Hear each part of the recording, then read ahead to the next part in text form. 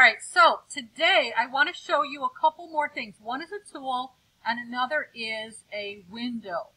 And as you come over here, you guys worked with yesterday. Remember, anything on Illustrator or any Adobe product for that matter that has that little triangle in the lower right hand corner, if you click and hold, which my computer is lagging right now, sorry guys, if you click and hold, you actually have more than one option waiting for you underneath there.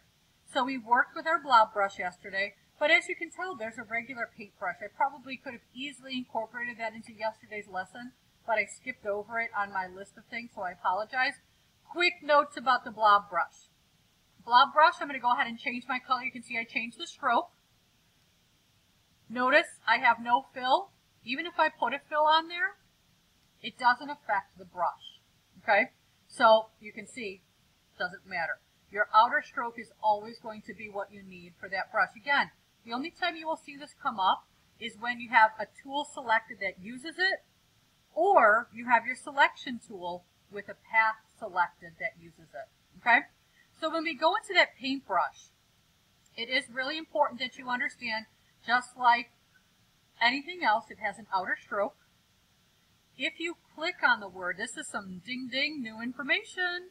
If you click on it, you actually have other options in there which are going to start very quickly to really make a difference to you. You can choose how the end cap looks. I know some of them are kind of funny sounding. So you have a butt cap, you have a round cap, and you have a projecting cap.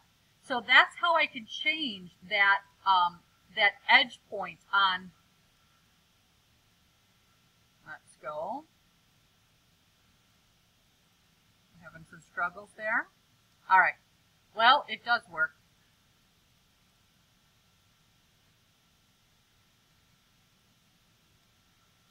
Okay, we're acting kind of funny right now, but anyway, let's go over to the next one, and then you guys can kind of play around with that. You've got your corner, so how things join up. You have a miter corner where you get like a squared off corner. You've got a round join where the edges are rounded, great for like your 80s themed things. Anything that might be like light, lively, and fun. You won't have true corners. It'll be a little bit rounded. And then this one, which is your bevel joint. Again, it'll be an angle at the end. It'll give you a completely different finish on that. Again, you will find some of these will work perhaps a little bit more. Let me make that bigger. I'm going to go ahead and just put a random shape in there. And you can actually see if I click off keyboard shortcut, you might want to start looking into those. I'll probably have some little tools for you to help. You've got V. If I click off of that, you can see, zoom in with Control+. You can see that I have, oh, I've moved too quick, sorry. I've got that bevel join on there, okay, or I'm sorry, the corner.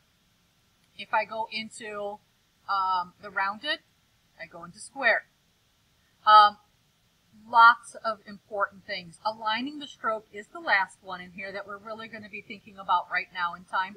Aligning the stroke means my pathway, where is the stroke in relation to my pathway? In this case, it's centered. In this case, it is on the inside of my path. And in this case, it is on the outside of my path.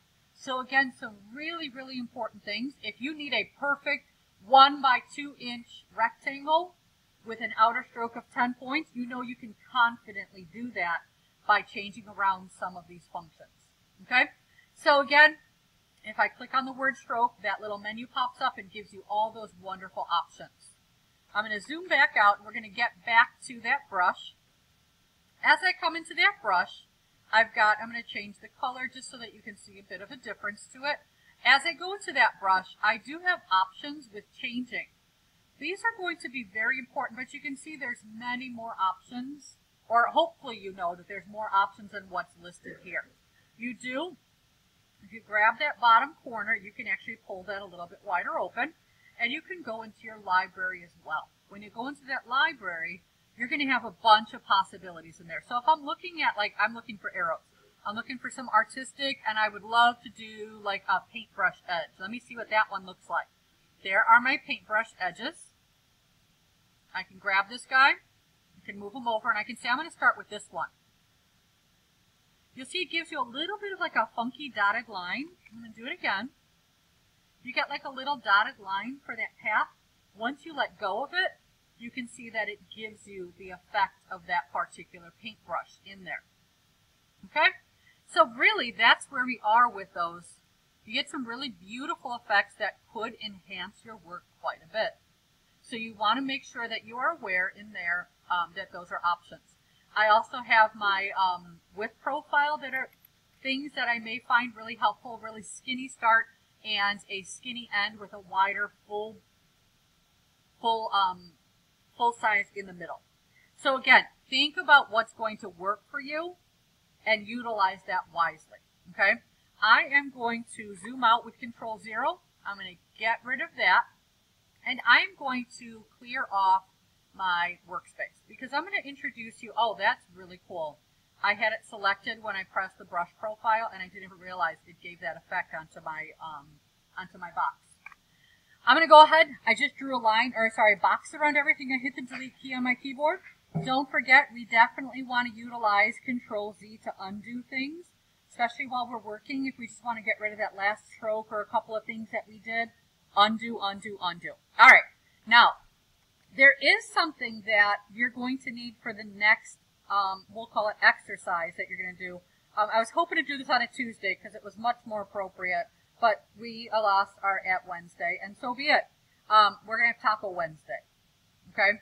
You can see I put a little face on him. It's kind of cute, but I want you to learn the process to creating these kinds of shapes and how to use your paint brushes and your blob brush and something called your Pathfinder. The Pathfinder is what I use to create the shape. There are so many ways to create these shapes, but I do want you guys to realize I will be showing you sometimes one, sometimes two, sometimes three. Just know for every one way, there's probably many other ways of doing it. And if you have another way that works better for you, share it with me. I'd love to see your technique and your methods. But if I go back here, I'm going to start with that taco shape simply because that's what I use Pathfinder for. Okay? So I started with an ellipse, and I gave myself what looked like sort of two tacos piled one on top of each other. Like if I cut this in half, I'd have a great taco shape. Okay? But I also wanted rounded corners. So now I have to figure my way through this. I could care less what the colors are right now. I'm actually going to just give it a little bit more of an outer stroke just so you can see it a little bit better on screen. Okay? So the rounded corners, I actually decided to go into a rounded rectangle because Pathfinder may not be located out here for you, but you can find it right in your Windows function. So if you go to your window menu, scroll all the way towards the bottom. Notice there's a little arrow. If you press that arrow, you can go to the additional ones underneath there. There's tons of them. But we're looking for Pathfinder, okay? And if I bring up Pathfinder, what I want to show you guys is that Pathfinder has shape modes, and it has Pathfinder. So if we look to this one, we have a unite function. And if I'm looking to unite different things, I could grab these, I could build them. I'm going to go to my selection tool. I'm going to select both of them, and I could unite them, and now they're one shape. It is one path. You can undo it, but later on, it's there. It's not like that line exists anymore, and I can't get it back. So that's been united. When I go here, I'm doing something called minus the front. So whichever one is in front, I'm going to go ahead and I'm going to give each a fill so that you can see. I'm going to give them sort of a distinctly different fill. So we can see that this one happens to be in front of the yellow. The red is in front of the yellow. So if I minus the front, I get that little, like, you know, maybe Pac-Man with an overbite. Okay? I'm going to Control Z, undo. I'm going to come over here, and I choose intersect. If you think about it, when two things intersect, that's where they cross over. And wherever these things cross over, that's what it's going to leave for me. So that's intersect. And then we have exclude, which means where those two pieces cross over, it's going to remove that as a usable shape. So I couldn't select this shape and fill that. That's now an empty void. Okay? So those are the top row. That's the top row. Down here, there's additional ones, like here is divide. If I do divide, what I've done now is I've created one path here, and one path here. So now it's three distinctly different shapes. Oh, sorry. Sorry about that. Three distinctly different shapes, okay? If I go here, I'm trimming. When I trim, I want us to kind of stay away from that right now. We don't need to worry too much about that. We can do merge, but again, if we're doing merge, we are going to use unite right now. So a lot of these things we are not going to be using down in Pathfinder with the exception of maybe divide, okay? So again, we're going to focus on this top row and this first one here. So the rest of these you can mess around with, but if you don't quite grasp them right now, I don't want them to confuse you. I don't want them to make you feel uncomfortable in any way, shape, or form, okay? So to create that taco shape, whoop, sorry. Oh my goodness, I just messed everything up. Look at that. All right, there we go. To create that taco shape, I'm actually going to grab this rounded rectangle, and I am going to stretch that so that it reaches from side to side. I might actually remove the fill. Remember to remove the fill. I can go ahead and use that first square with that red knot sort of angle to it. So I want to see over the top of this, I want to see that it looks like a taco. It's got like those little rounded corners. It fits really well. I might zoom in a little bit. I might pull this out just a little because I had a little bit of a flat edge over there. Get picky, okay? So you really want to be picky with that. I'm going to go ahead and I'm going to grab this. Before I do that though, don't forget this pathway. I can right click, I can arrange, and I could bring that to the front. I can make sure it's there. I'm going to grab both of them and I'm going to go right over here and I'm going to minus the thing in the front. And oh, nope, wrong one. I want to bring this one to the front. Arrange, bring to front, grab them both. Oh, wait a minute. Acting funny right now. What's going on? I'm messing up. No, I'm totally messing this up. What am I doing? Oh no, you know what I did? I'm sorry. I actually divided it out and then I just deleted. My goodness, we're up. I'm really struggling this morning. My apologies. I'm going to ungroup it after I divided it. Grab that piece and hit delete. Grab that piece, hit delete. And then these pieces here, I shouldn't have had that in there. So what you can do is you can use your eraser and you can sort of alter that a little bit. Obviously make it a little bit better. Mine was not very clean. I'm going to have to figure out why mine gave that little extra at the bottom.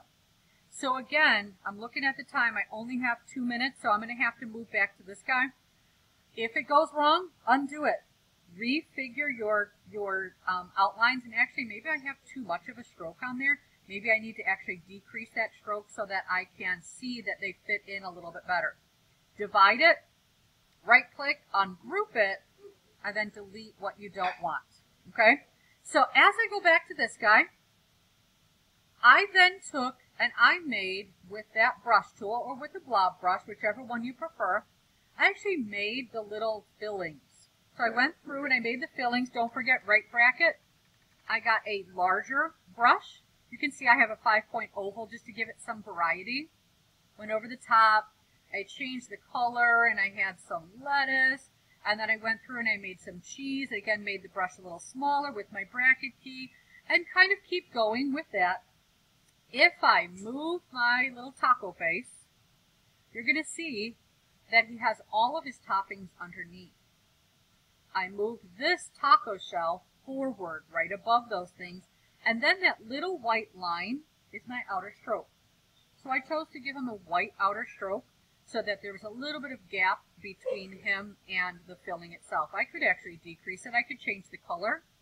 And then I started building a face. Whether you have a face or not, or texture on your tortilla, whatever it is, I want you to practice using that either blob and or paintbrush, and then also using the Pathfinder, specifically looking at this divide function to get your taco shell cut in half, and then ungrouping those things, deleting the parts you don't want, and then working on the remaining portion.